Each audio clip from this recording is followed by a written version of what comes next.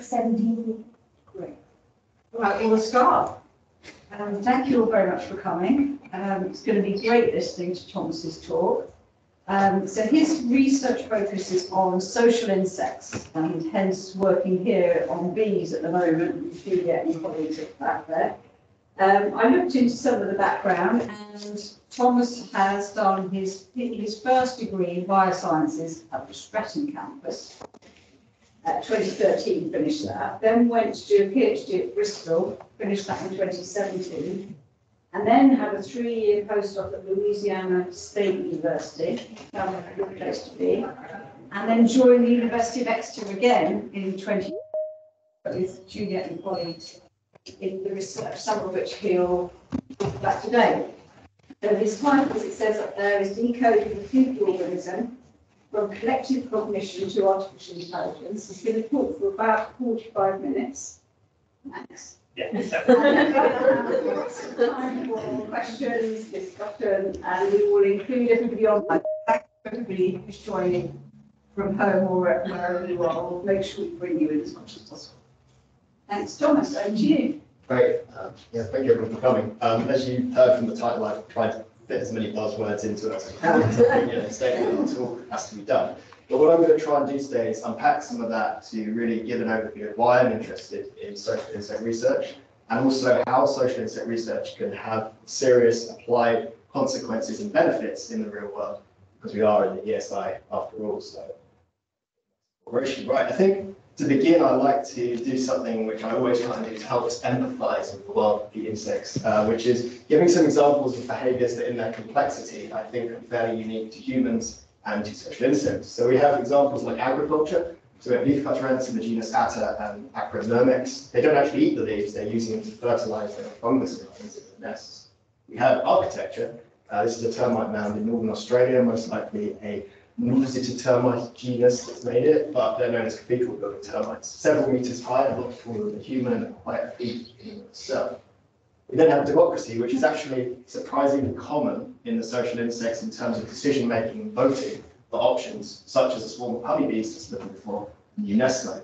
And then finally, not such a great one, but we have slavery. There are actually several genera of ants that are obligate slave breeders. So that's a Polyergus queen there, the red ant. She's being tended to by an ant of a different genus, Formica, which is one that's been captured. And in fact, these ants rely so heavily on slave raiding that they can't feed themselves, and they have to send worker raids out to go collect the brood of the kind of host species to get them to do everything for them.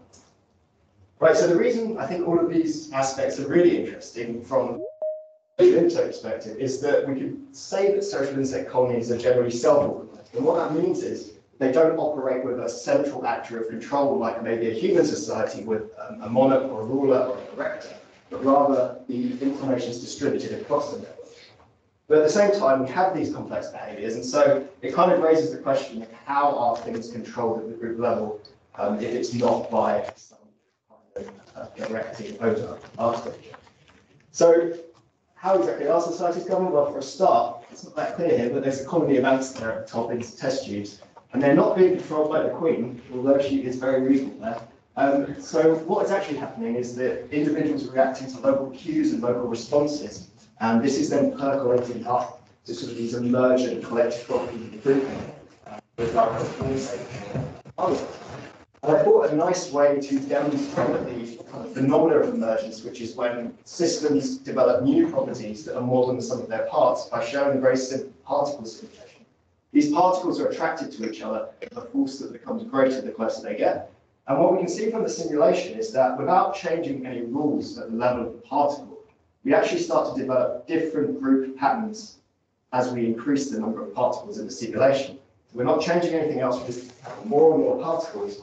You get these elegant and interesting patterns of the group. So emergent systems kind of lead to very large levels of complexity, even from very simple rules. And in fact, they're very hard to predict for this reason. And we as humans want to try and predict them better. For example, the weather, not very good at predicting that. I'd like to be better at it. And other things like the stock market, which I think we're equally awful at understanding because it's an emergent adaptive system. Okay, so almost the end of the introduction here, but just to give some examples of ways that social insects are already being utilized by humans. We have some examples from termites where the cooling system of the termite mound is passive. It uses the shape and the architecture of the funnels to ensure an optimum temperature. This has been replicated in human architecture. So this is a shopping centre in Zimbabwe that uses exactly the same gallery structure as the termites to provide passive cooling without the need for electricity and air conditioning. They're also really good at subtracting experimental systems. You might have a single organism, which is analogous to a superorganism as a colony of insects. Because of that, unlike with a single organism, it's hard to manipulate cells and add and remove them. But a colony of insects, where the worker is effectively equivalent to a single cell, we can conduct many more manipulations. And finally, and I think this one's really interesting, some cases of bio-inspired algorithms. So these are Doralus driver ants. They're completely blind, but they manage to swarm across the landscape using pheromones to make these really efficient path structures.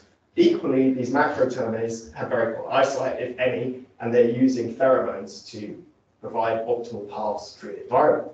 We can use these paths or the algorithms behind them, or ant colony optimization algorithms, to work out routes for vehicles, and quite importantly, to work out the most efficient routes for internet traffic. So today, I'm going to give 3 examples from my own research, and of course that of my collaborators, that I think sum up diverse areas of social insect research, but which each have the uniting theme of being kind of emerging from insect colonies. So first I'll talk briefly about collective cognition in ants, which is a nice theoretical one. Then social immunity in honeybees, which has some real-world serious economic impact of the flight load. And then finally, artificial intelligence, how we can use this to learn more about kind of deep goings on with a colony of insects, but also how we can use it to deal with the threat of invasive sexual insects. So first, collective intelligence. Well, I should probably define it. When we talk about collective intelligence, we kind of have the idea that a colony of insects is somewhat analogous to a brain. Whereas a brain makes decisions based on the behavior of individual neurons, we have a colony of bees, and decisions are being made through the actions of individual workers. So this is a swarm I set up in Louisiana. There's a wire coming down from it. I'm using that to listen to the bees to see what noises they're making, so I can see when they have made a collective decision about moving to a nest site. And the nice thing about honeybee swarms is they're able to assess many different nest sites across the landscape for miles around all at once, which is really a case of parallel processing. But at the same time, very cohesive, because all of this information is brought back to the swarm, and then it's able to make the best possible selection. And I always like to make a comparison that insect colony democratic processes are usually very quiet, and they're usually all working together in a nice cohesive pipeline because everyone has the same goal, which can be contrasted to human democratic processes, which not always. I'm going to let you imagine what happens next. So really, what's the question here is that how do we regulate the processes in insect colonies? How is this done? And behavioural thresholds are incredibly important for that. What I mean by behavioural threshold is it's simply a level of stimulus that, if hit, a behaviour is conducted. So if society or hunger goes up to a certain point, you then conduct a foraging behaviour. And that's actually a nerve excitation threshold, but it's the same concept at heart. It's a yes or no depending on the level of stimulus. And it's really important for insects because it minimises the cognitive requirements of decision making at the individual level. That's important because they only have very small brains. So that's a 1 million neuron brain of a bee, which is actually a large brain by social insect standards. We can contrast that to a human brain with 86 billion neurons. So making things simple at the individual level is important, but at the same time, they maximize group intelligence by being flexible, robust to changes. So one interesting thing about thresholds is that they have a lot of variation or heterogeneity. And this, of course, happens with most biological systems. We have things like bacteria that have different thresholds to how they respond to antimicrobial toxicity in the environment. We have this ant, this is Camponotus rufipex. They have thresholds that they respond to temperature, and that will differ between individuals. But these can be functional. So in the case of honeybees, we have a fanning threshold. So when the temperature of the colony reaches a certain point, bees begin fanning. But different groups of bees start at different temperatures. And that means that as the temperature rises, the response is graded as more and more bees begin to fan, and it stops overcompensation. So what I'm interested in, and now we actually get to, I think, some content, which is what is the effect of heterogeneity in, if there is any effect, in threshold responses on collective cognition. And to describe this, I'm going to talk about the model system of the ants Temnophorus albipennis, also known as rock ants, because they live in these rock crevices, and they are actually a native species to the UK. They're really nice because you can replicate them the colony level in the lab easily. They had these really tiny colonies that you could fit between 2 transparent microscope slides, and then you could scale this up. So I have to apologize for this image, I always use it, and there is a reason to it, but it really nicely demonstrates that it's literally a model system that you can hold in the palm of your hand. So we have a queen, we have workers, we have brood, all in the size of a single microscope slide. Now these ants are always looking for new homes and trying to improve for a better quality nest, because their nests in the wild are quite unstable. And because they're always looking to improve, there's this searching process that works things up. And then when they find a new nest, they'll assess it, and if they like it, they'll start to recruit more workers to that nest. And this process is known as tandem running, which looks like this. It's quite funny. Basically, the leader is getting the ant that's following to take this really tortuous path so that she can teach her the location in the landscape of the new nest. And then once that follower reaches the nest, she'll make her own independent decision of the quality of that nest site. And if she also deems it to be good enough, she'll start conducting her own tandem run with another ant, and so on. And this uses what appears to be a sort of probabilistic quality threshold. So they assess how good they think the nest is, and they make decisions based on that. So you see positive reinforcement of better quality nests with more and more tandem runs, to the point that eventually, once enough ants have gone to a new nest site, the colony as a whole will emigrate. And that is done by this behaviour, which is called carrying. But basically, because they're no longer making decisions and the choice has been made, they just try and carry everyone across as quickly as possible. It's all quite ridiculous. I should note that the RFID tags we've got on them so we can tell which ants are which. Okay, so the cool thing about this is it appears to us really relying on the individual perceptions of ants, because an ant looks at a nest, assesses it, and then goes, how good is this? Is this good enough? I'll recruit to it. And these perceptions or thresholds of acceptance differ between individuals. We can reliably show that through quite a lot of experimental data, to the point that some ants almost always accept a nest, some of them almost never accept a nest, and some are in the middle. In fact, most of them are in the middle. So really, what is the impact of that on the collective decision-making process? And that's where I kind of employ my own experimental design to really investigate this and tease it apart. So to do this, I individually identified many, far more than I'd like to admit, ants. So we have a painted worker there, so we know who's who. I then produced an experimental setup with nests of known quality. Now we know very well what ants like in a nest. They like it to be dark, a small entrance, and enough room to expand within. So using and manipulating these traits, I produced poor quality, good quality, and excellent quality nests. Then allowed them to assess these nests and see how long and what behavior they're conducting as they assess. Because reliably, the time spent assessing a nest is proportional to the probability of acceptance. So the better a nest is, the longer they spend assessing. A bit like if you were looking around a house, if it was really awful, you kind of want to get out as quick as you could. If it was really nice, you'd be asking more questions and so on and so forth. Awful analogy, but you get the point. You can then use this to map the acceptance probability thresholds within colonies and across colonies.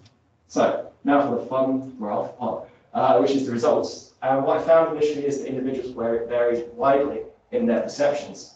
This particular graph, we can see 3 qualities of nest: poor, good, and excellent, and the amount of time that ants spend assessing those nests. Now with a poor nest, it's clear that the majority of individuals spend almost no time assessing it, and in fact, then most of them end up rejecting it. For the good nest, slightly fewer ants were spending a very little amount of time, and more ants were spending a bit longer and more accepting. Whereas for the excellent nest on the far right, we see that actually many more ants are spending a lot longer in it, and many more are accepting it. And then the other thing that was a real question we had is that, are these kind of levels of quality preference, or how picky or not an ant is that actually conserved for the same ant across experiments, or is it just totally random? And the answer was that generally speaking, ants maintained their distribution of the preference threshold, so that an ant that was very picky in one situation would continue to do that. So it appears that this is something of a property level trend of the ants themselves. And finally, we found that prior experience modulated it. So we could give ants different nests to look at in different orders. When we go from a poor nest to a good nest, we see that the good nest is doing better, so there's more ants spending more time. But actually, if we go from an excellent nest and then show them a good nest, suddenly that good nest doesn't look quite as good, and loads of them are rejected. Which does again make some sense, because then if an ant encounters 2 nests, that will then deflate the quality of something that's poorer and inflate the quality of a better nest. So, what does this all mean? Well, basically, better quality nests are always favoured at the colony level, so we have faster recruitment indicated by that red line there. But at the same time, the question of what is the point of ants with low thresholds or high thresholds that aren't in that optimal medium? Well, the answer is, in some scenarios, the nest might be destroyed, or their home colony nest will be destroyed. And in those cases, you need the ants with lower thresholds, because if even only low quality options are available, it's still better to move than to die. It's sort of any port in a storm dynamic. So it provides that sort of flexibility and robustness. Likewise, if really good nests are present, you need some very discerning individuals who can still differentiate between them and lead to that positive recruitment and reinforcement process. Finally, and I think this is the most important point when you consider its collective cognition, they can do all of this without any individual ant visiting more than one nest. And so the nice thing about that is, at the colony level, the colony is choosing between options, but at the individual level, no one has any idea what's going on, and most ants only get one nest. So you get collective intelligence, even though it's not present at the individual level. Okay, right, on to something else, completely different. Social immunity in bees. Now, again, back to definitions. Social immunity is basically where the behaviour of a society is helping to enhance resistance to disease. So, for example, social distancing is an attempt by humans at social immunity to try and reduce transmission. Maybe not the most successful attempt, but social insects do many other things which can help to improve this kind of societal defense to disease. Now, we're going to travel to the United States. This is actually a picture from South Dakota, where beekeeping is big business. The majority of colonies present are involved in large-scale commercial operations, so that's that big golden line. And then over 75% of those operations conduct migratory pollination, where they move hives around the country to provide pollination services to different crops as they come into bloom.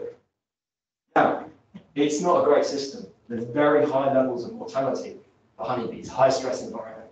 So these two figures are from the last 2 years available data from the Bee Informed Partnership, and they show almost up to a third for the most recent piece of data. And so there's a lot of research effort looking at, what causes this and what solutions can account for this. And to massively oversimplify things for the sake of brevity, we know that one thing is really, really bad. The single most important factor in most cases is the mite, varroa destructor, which is a species that has hopped from the Asian honeybee, Apis cerana, and European honeybee, Apis mellifera, can't really deal with it and isn't adapted to defend it. Now, to tell you what's the problem with this really is, its method is feeding. And they really consume the fat body of the bees, which is incredibly damaging, and they transmit viruses. But I'll pass you over to the person who originally discovered this, which is Samuel Ramsey. Take your hand and put it on your face. Now imagine your hand is a parasite, a lot like a tick, but instead of sucking out your blood, it's liquefying one of your internal organs and sucking part of that out of your body. If you were a honeybee, you wouldn't have to imagine. You'd know this nightmare all too well already. I'm talking about the parasitic mite Varroa destructor. Nasty stuff. And this is a real threat, really. They'll destroy colonies of honeybees if left untreated, especially in these larger scale, dense commercial operations. So there's ongoing demand to develop stocks that are resistant or resilient to the parasite. And they can come in a number of different phenotypes and forms, some of them naturally existing that are then bred into these stocks. So examples include Varroa sensitive hygiene, which is that image at the top, or VSH. That's where the bees are able to detect the Varroa which reproduce in the brood cells, remove the infested brood, and thus keep Varroa levels low. There's something known as a mite biter phenotype in that bottom image, where the bees kind of just attack the mites and bite all their legs off. And then on the right-hand side, we have factors such as increased swarming frequency, which seems to disrupt reproduction also. However, all of these desirable characteristics for defense against Varroa need to be balanced with the beekeeping traits. So it's no good breeding Varroa-resistant bees if they're then hyper-aggressive or don't produce enough honey. So that's where the star of this section comes in, which is a stock of bees known as pole line. So that's a queen there, a pole line queen. She has a nice blue dot on her back, so we know which stock she belongs to. And pole line's really a kind of mash-up of the words pollinator and line, so genetic line for pollination. Now, what these bees do is they express this Varroa-sensitive hygiene at an incredibly high rate. There's been a 20-year selection program where effectively they're thrown into this Darwinian cauldron, where only colonies that can survive a massive Varroa pressure will survive. And so we have very high levels of Varroa-sensitive hygiene, and that behaviour, which is a social immunity behaviour in a way, looks like this. So these are bees that have uncapped infested brood. They're about to chuck out. There's the varroa mite, she's the mother. All of our children well, they're dead now because they can't survive outside of the cone. So that then just stops the reproductive process from progressing. This is great because it also stops the transmission of varroa pathogens. And the other part of the puzzle is that they have nice beaking traits. They're docile, so there's one on my hand. They're nice bees to work with. And they're genetically distinct from many of the other stocks used for breeding. I think this is a really important point. There's a PCA analysis here, and that circle shows the genetic cluster for pole-line bees and their derivative stock known as helo bees. And note, because it's quite far away from all the other stocks, it shows that while the breeding program has been very effective at producing something new, but it also means they won't lose all of their traits from a single generation of outcrossing.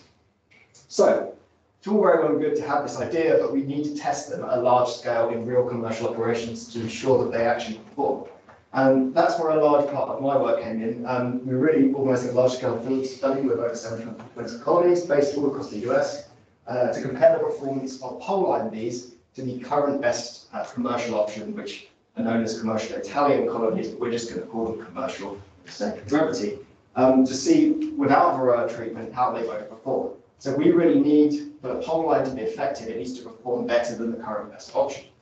So the way that worked was we started up setting things up in Louisiana and Mississippi, where we produced all the standardized colonies. We then shipped those up to South Dakota for honey production. It's a big honey producing region. And then down to California for almond pollination after the winter, which is one of the large sources of revenues in terms of pollination. Probably if you've ever had almond milk, it's probably from Californian almonds, at least some of it is. And the important part was that we gave all of the colonies a normalized treatment at the beginning to remove varroa, and then we left them to their own devices. And it is normal to treat colonies with miticides to keep them alive, but we didn't do that. So what then happened was basically varroa apocalypse. So this is the graph showing commercial colony varroa levels and their survival. And for each of the points, they're a sample from a colony, and they're collected together with these lines for samples from the same colonies. And what we see is that from May to June, varroa levels go crazy, and the red dots show colonies that died, so basically almost everything died. So by February, we had a very small number of colonies left, which might be expected, but for the pole-line bees, it was a lot better. They managed to keep the majority of them control of varroa levels, and many more, or rather many less of them, died, with more surviving until the end of the year.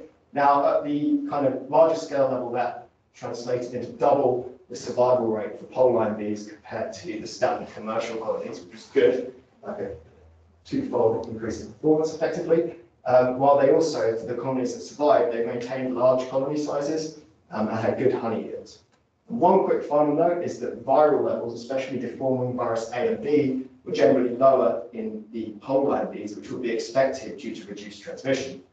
Okay, so that was a really kind of nice field test, but what we then are moving on to is making these bees commercially available to beekeepers and hobbyists and really anyone who wants to use them, because I think really at the heart of it, it's a really nice sustainable solution to this parasite, because you don't, to get the benefit of pole-line bees, you're not necessarily needing to apply as much treatments, you're using less chemicals, and if you do, then there's nothing stopping you from having both working together.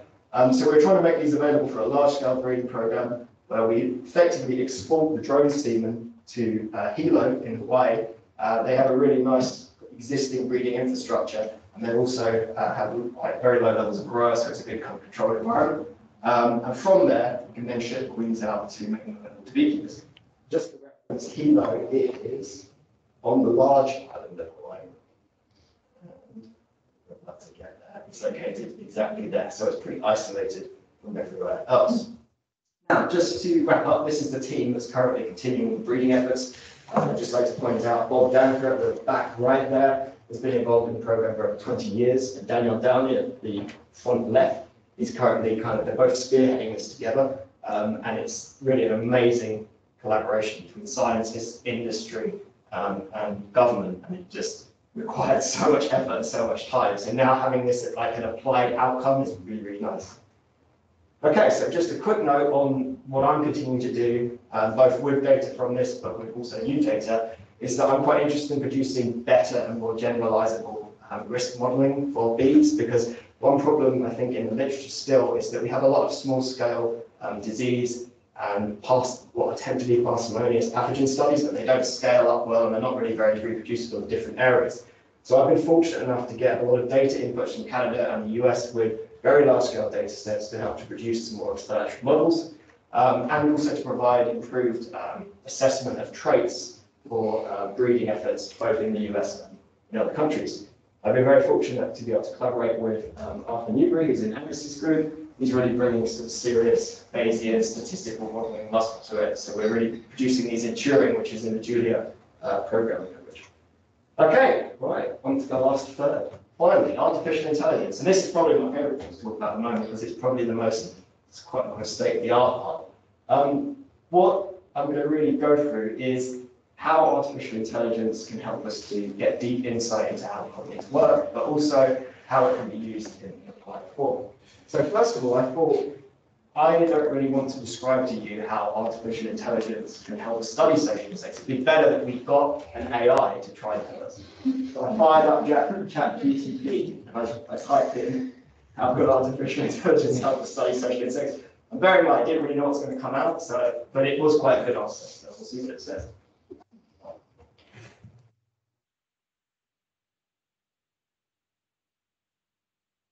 And I'm not going to bore you with the details of everything, but basically the gist of its quite long-winded but articulate answer is that it can help us with data analysis, especially machine learning analysis, which is true.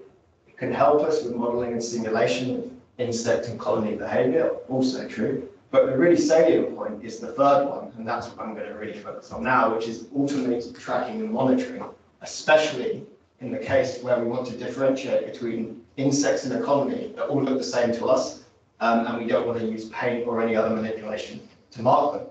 I was quite happy with this, and then I thought, you know, why don't I ask an AI art generator to draw what it thinks a social insect looks like? And it produced this, haunting my dreams for about weeks. So, two quick examples I'm going to give in this section. First of all, the case of detecting invasive species and the program we've been developing known as BEST AI.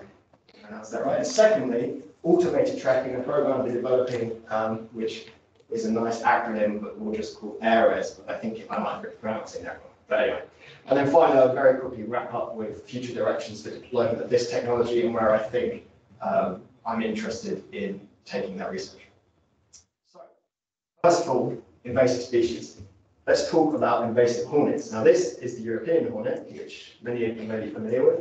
But there is also an invasive hornet spreading through Europe called Vespa velutina, which is this one.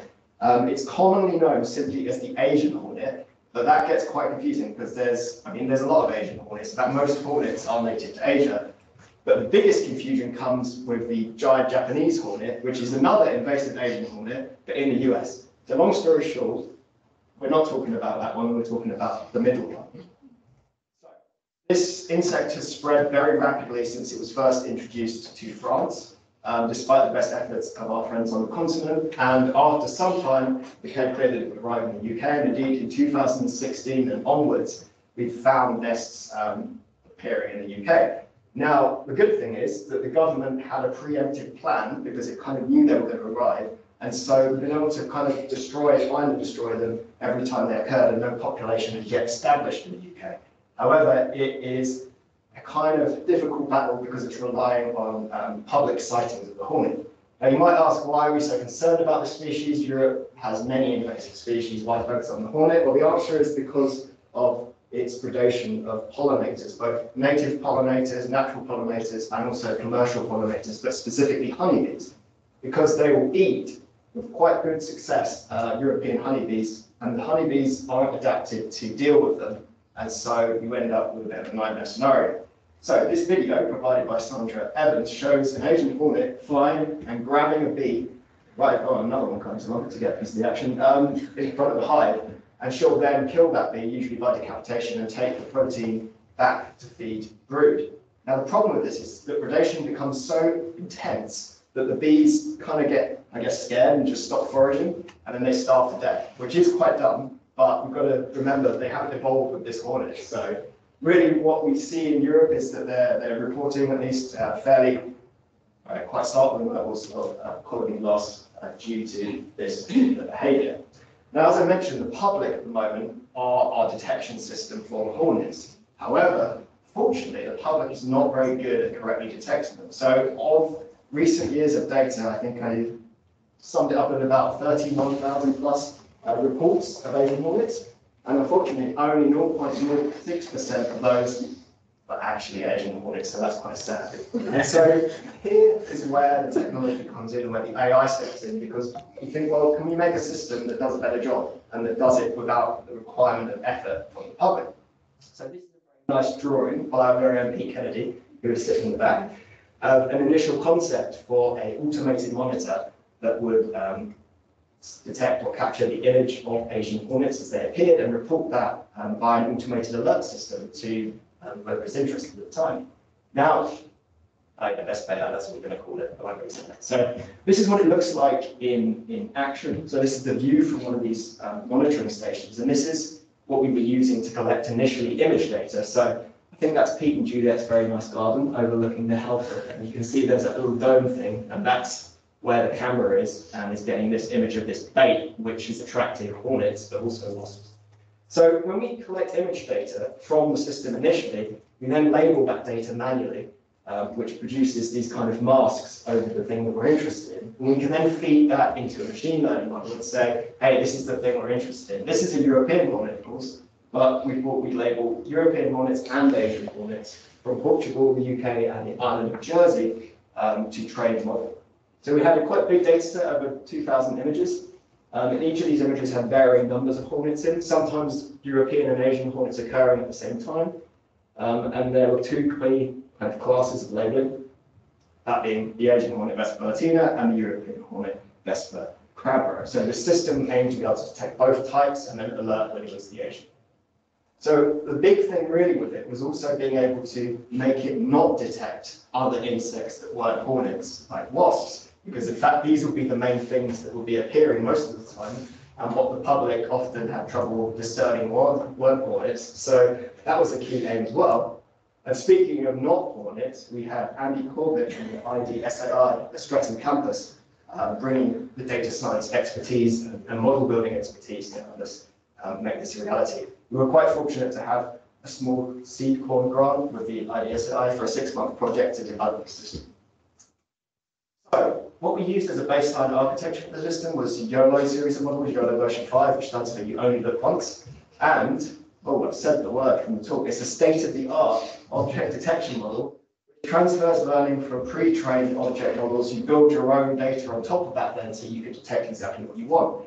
The important part of it, and what makes it quite special, is that it applies a single neural network to the entire image. So many other models apply multiple small networks to different regions, but this just will use a single network on the whole image, which means that it's fast, it's accurate, but it's also context aware. So it can use the presence of the one thing in an image to also help determine the probability of other detections.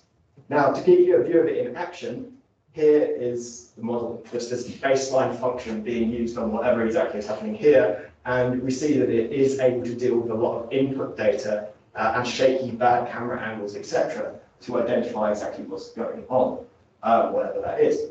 So what we then did was we took our image set that we were using to train the model and we manipulated and augmented those images to make it more robust and to account for variation that might occur, changes in color, mixing up hornets from different places, copying and pasting them, and changing all the angles to make it robust to different environmental situations that may occur during use.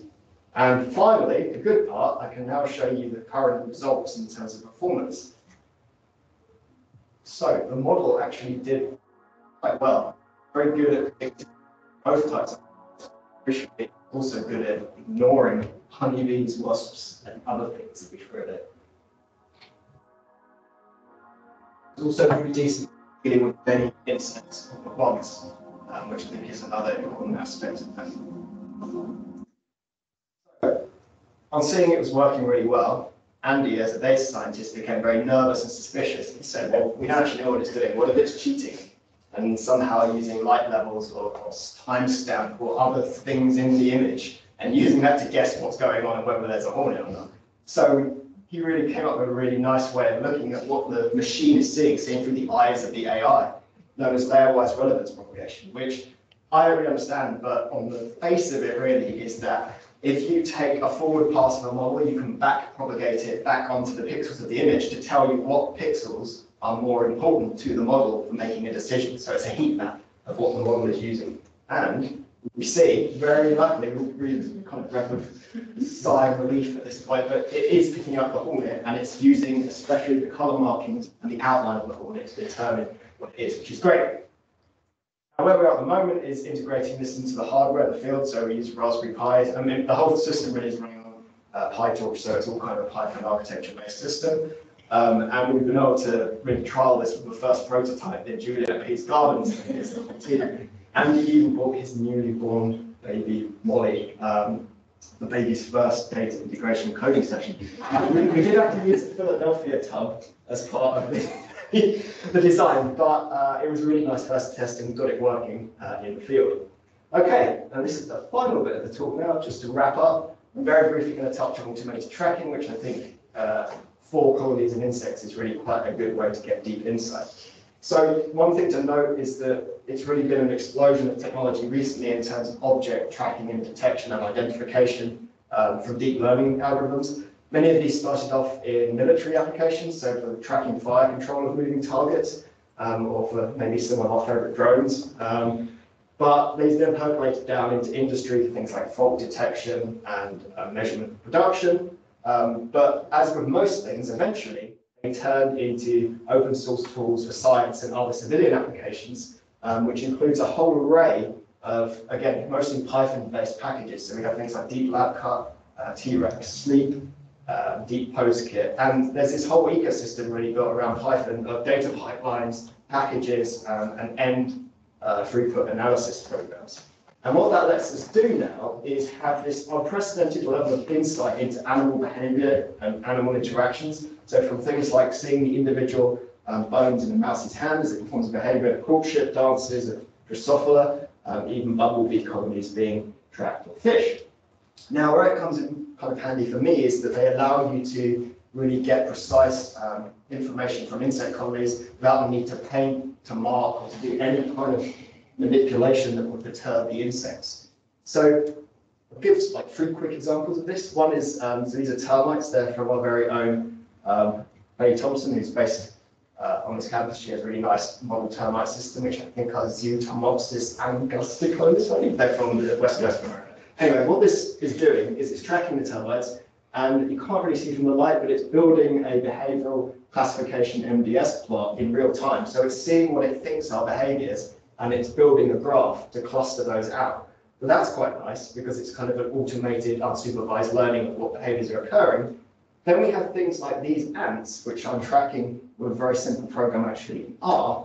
And what's happening here is it's allowing me to track really, really nasty insects, specifically they're bull ants. So they're Australian, and I think they kill more people than sharks in Australia. They have a really nasty sting, so I don't want to stick my hands in there. And I can track and keep the fidelity of individuals and the queen, who's in blue there, without having to conduct any kind of marking or manipulation. Also in the lab, it allows you to conduct a lot of kind of high throughput tracking of individual behavior, of group behavior. So these are some other termites, or most of the termites, Coctotermes fulmaricanus, which have been very kindly provided by Karen Sung, who's based at LSU. I had termite systems quite a lot when I was there, and we now have a nice kind of video exchange opportunity. And then finally, something more recent, you can actually use AI quite robustly in the field as well to track things. So this is from a recent experiment where we were in Galicia looking at actually Asian hornets and how they may impact bumblebee colonies. But we had these, I think it was 36 colonies, and we wanted to be able to see how the foraging activity changed over time. So instead of trying to pay a load of money for an entrance counter laser-based system that you would normally use, we managed to just buy a load of cheap cameras, about 72 of them, stick them on all the colonies, and then use AI software to automatically count as individuals went in and out without having to touch them, do anything, and we could do it simultaneously without needing to be there for visual observation.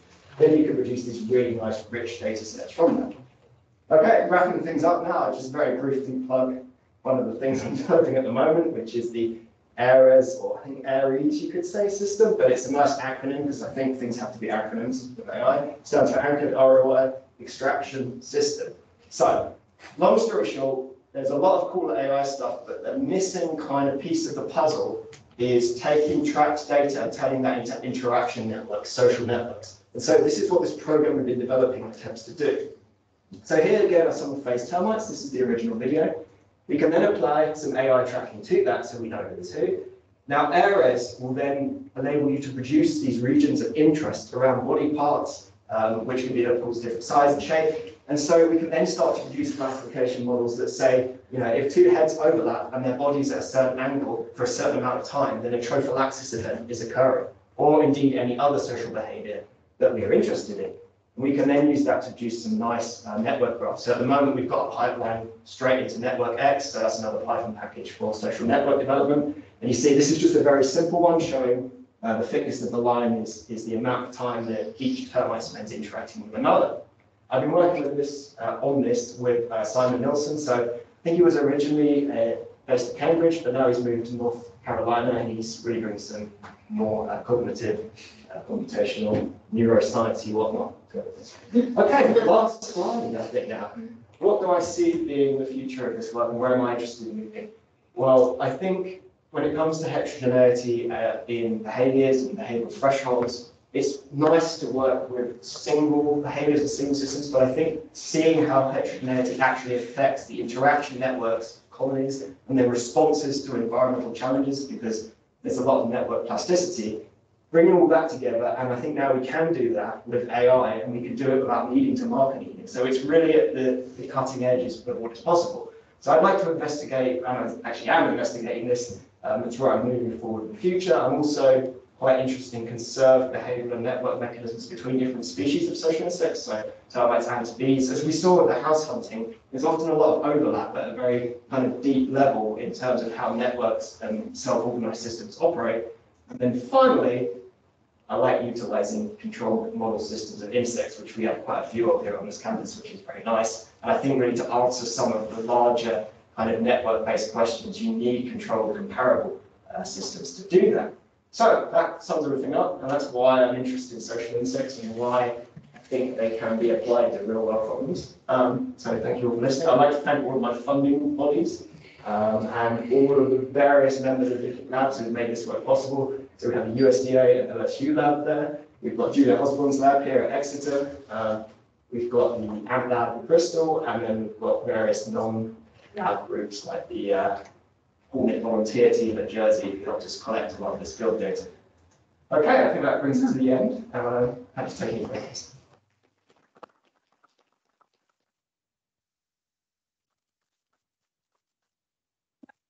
Absolutely fantastic talk, and mention of democracy got me interested because that's something I study, and the complexities of social organisation and democracy are immense. So I had no idea that all this was going on in biosciences. It was fantastic. Questions, comments from people online and in the room? Elsa. Thomas, thanks for a great talk. I really enjoyed it. So I might have missed this, but in the first bit, when you looked at the house hunting behavior, was it individual ants that had a go at looking for things, or did they actually try searching in groups? It could have that have affected their individual behavior. Yeah, so it's primarily individual ants because this particular species has very small colony sizes, usually only 100 to 300 individuals. Mm-hmm. And so they don't really use pheromones very much. They'll have like random searches by individuals. And then when they move over quite a large area and find something, they'll then go back to recruit. And that only really has aggregation from these once they've already found something. So most of it is completely individual. Ask another follow-up question. So, when you start looking at between species networks and stuff like that, so all the things you've done is this social behavior, I guess, is on species that have a very high relatedness.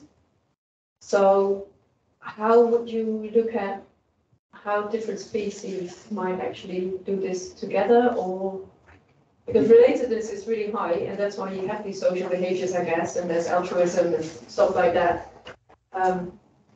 Yeah, well, that depends. I mean, there is quite a lot of variation within social insects. So, like Hymenoptera, antipodes, and wasps have a diploid obviously there. This very high termites, less so. Are you saying, you know, maybe looking at how relatedness and then okay, basically the problem is social insects are a bit of a special case in that they do have these high levels of relatedness, and you probably, I would be very cautious to then extrapolate from something that's a colonial-based insect to something that has completely different relatedness structure. I would say probably that's not something that could immediately be done, but that's not to say it's not possible. I mean, all of these tracking systems, and the one I've been working on really, we've made it so it will work on anything. You know, we could track this room and then see how we all interact. So down the line, there is possibility, but I'm going to try and stay conservative at first, though I don't want to try and make those leaps because it will probably be very Just asking out of self-interest, because I'm yeah. looking at social behaviour in microbes, and it would be awesome if we could track individual We cells. definitely And can. if they could use cues in the environment to actually come up with solutions. Thanks.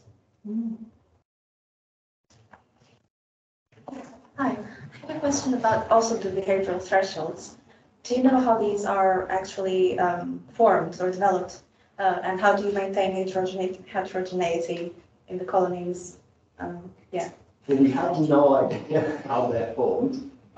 There's a lot of, I mean, there are theories in that, for example, could be slightly physiological based, like we know, but other thresholds, like foraging thresholds in those animals, the same species, the amount of fat stores they have will affect their foraging propensity threshold.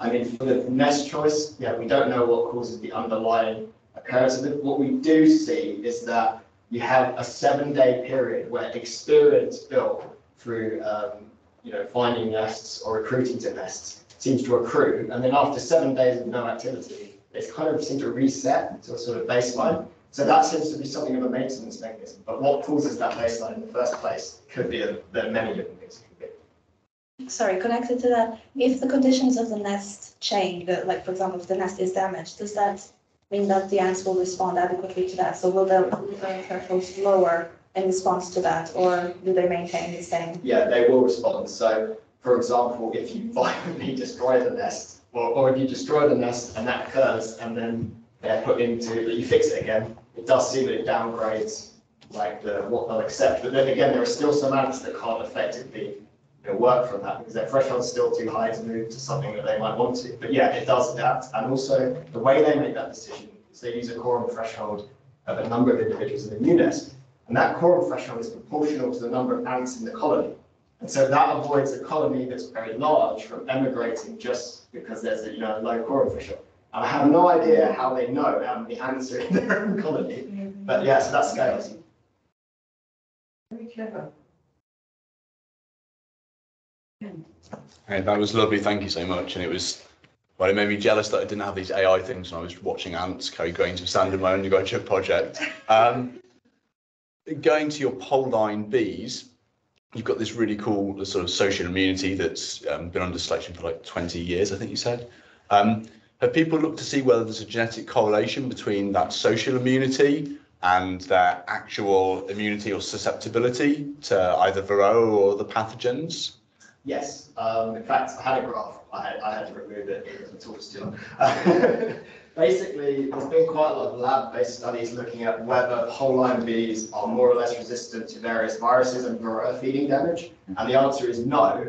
And that in many cases, they're more susceptible to some of the viral infections, for example. Okay. But that actually doesn't matter because the minute you scale it up to the colony level and you can reduce Varroa levels, it seems to fix it, which I think is quite nice because it's kind of a proof of the pudding that it's not a inbuilt resistance to the disease, although of course there are exceptions. And one final thing on that, I did those viral graphs I had another graph for a disease that isn't transmitted by Varroa.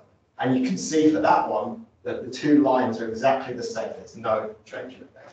Cool. And with the plots showing the sort of colonies dying off with the red dots, was there sort of lower tolerance for the pole line ones, or was I just seeing patterns that weren't there? So were they dying off at lower Varroa levels, or was that? I think, well, it was partly that, yes, I see what you're saying, because you had some of those really peaking out ones in the commercial. Yeah. I think the case was that many more commercial colonies got high, and some of those, the outliers, ended up getting really high. Yeah. I don't think necessarily that pole line will die under a lower tolerance level, but rather there's just less available data. So, yeah, cool, thank you.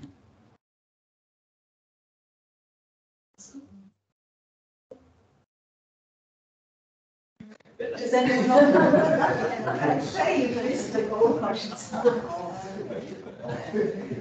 Anyone online want to ask a question? Yeah, B and P, whoever that is, you're very welcome to ask a question. If you want to put your camera on, I can see you. Okay.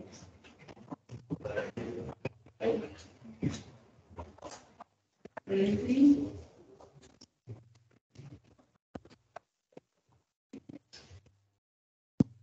Maybe it was a mistake. We have time for one more question. Anyone really? In phase speaking, but she's being Oh, we've got another hand up there. Karen Anderson. Go for it, Karen. Hi, hang on, I'll put my camera on. Hi, that was really nice talk, thanks. I was just interested in the work that you were presenting with, that you've been doing with Andrew Corbett on the kind of tracking of individuals within video sets. And I just wondered, are you just using red, green, blue image data for that? Or have you ever encountered a need for extending into other wavelengths to improve your ability to discriminate between species or individuals?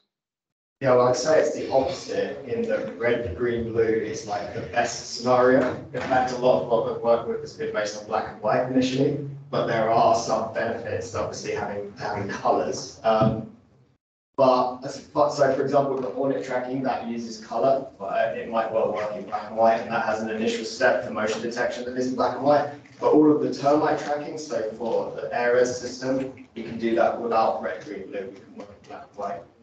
But yeah, so far I think the good thing about a lot of the AI is because there's so many layers to it that it's often picking up on individual differences and pixel identity signals that we might have no idea about in our own, visual range or what we're looking at. So no, I haven't had to use any additional hardware input beyond red, green, blue.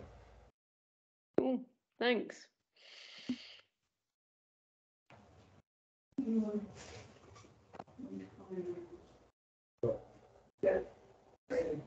Yeah, so your surveillance data you're doing with your cameras and AI, is there any ability to integrate that into some sort of predictive model to predict from that data where a hornet's likely to arrive in the UK, add a sort of predictive part to the surveillance?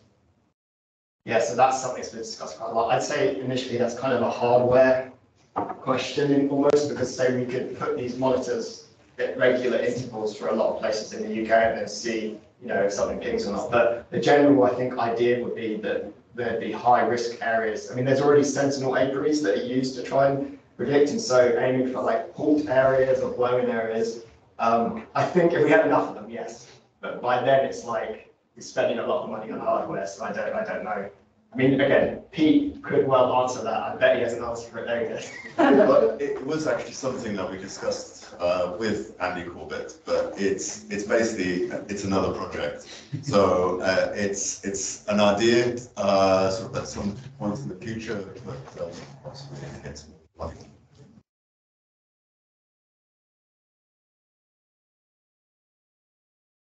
Very interesting, you argue about heterogeneity, so ants that have a diversity of behaviour or kind of susceptibility to their environment are really important so that you're covering a range of possibilities. If you apply it to social self-organisation of people, we need a heterogeneity of ideas so that we can do democracy better. And if you look at where things have gone wrong, it's because we've had homogeneous thought. So I wonder if anyone's applied these things from the animal world into the human world. Well, I guess we go back to the stock market. Yeah, so, third instance. Yeah, if you have, to actually make money in the stock market, it adapts to the behaviour existing. So there's a diversity of opinion, and effectively opinions are right. But sometimes you get a case where not all information is available, and so everyone has an opinion that's wrong. There's no diversity, and in those cases where people make a lot of money because they predict something that people aren't expecting. Yeah. And so, but then these systems adapt, and they become more efficient. So, I don't know what I'm going on with this. That's the black swan thing, isn't it? It's the person who can can anticipate something that nobody else in the crowd. Yeah, but it's also more of a property of this, something going wrong at masses level, where they're like all focusing in on something and it's not right. But yeah, but basically, yes. So that is one example, I guess. Of how I think the ant one, I used to call it like how diversity promotes collective decision making or something like that. Yeah. But yeah, it varies a lot on system because there's a lot of different. Some cases it's good to have a very homogeneous idea, like when you make decisions. Yeah, it's very interesting. Yeah. Quickly on that point though, it's sort of related to your stuff. All Ian Cousins' work on completely unrelated fish shoaling behaviour. The decisions, if you have a fish with a very extreme idea wants to go that way, but the group wants to go this way, they have a democratized system of weighing the desire of the extreme individual versus the naive populace. And actually, decisions weighted, as I remember, towards naive individuals acquiring their own information rather than trusting someone with extreme opinions. Yeah. So really interesting kind of things you could apply to democracy, but with a fish with, Yeah, in fact, I think T-Rex, one of those programs I mentioned, that's Ian Cousin and emergence. But anyway, they made that for fish originally. A lot of this, and I think it's interesting. It's like with the wisdom of crowds, when you're weighing things and you're guessing the weight, you generally see that the mean starts to kind of converge on something, even with these crazy opinions out on the edge, that they can't weigh the mean away from what the true value is. So, quite interesting. but you don't count that as democratic decision making. Yes, yeah. So I would, yeah. I think it's fair to say that in that case, I would say that is somewhat democratic. I guess the difference is that it's not like necessarily a direct vote where you can say a vote was made, here's the threshold that the vote changes because it's more dynamic. But yeah, I think that is fair to say that is a sort of similar concept. But have you seen the wild dog study recently though, about wild dogs sneezing? Yeah. So that really looks like democracy, right? In wild dogs. Explain. Yeah, I don't know. So it's a PNAS paper, no, CSB paper last year, maybe? Older than that, it's 2017. Okay, Yeah. so wild dogs, they sneeze, they make a sneeze-like noise to initiate hunting, and it seems to be that they're more likely to initiate a hunt when more of the pack members have made that sneeze-like noise. So it does look like there's a voting. And they have like probably like a quorum threshold. Yeah. So in that case, I think do they weight decisions as well based on There members? are different members, yes, age and dominance as well. There's loads of like selective decision making. So you can have like a disproportionate effect from Yeah, the way it's aggregated, but the way that an individual has is conditioned on like their social status and their age. I think the wild dogs, the different systems. That's have quite different interesting weightings. because like the ants, we haven't found any evidence of like the weight, like one worker, not necessarily her opinion is going to be trusted any more than another worker. So that's quite nice to see how it can change, like that. Social hierarchy. But yeah. It's amazing. You could do some work saying how it's more efficient in fish or ants or dogs. Time for a walk. Someone's put the paper in the chat for you, I think. Okay. Yeah. Great. Well, if there's no more, I don't know who that person is online, but we've tried to bring you in and neglected you. Hopefully you'll get in touch direct, and it's been a really fantastic state of the art, a real state of the art. So much in there, it's brilliant. My mouth's very dry. Thank you to you, Thomas, for doing it. Much appreciated, and it's been great to have you all with us as well. So thanks again.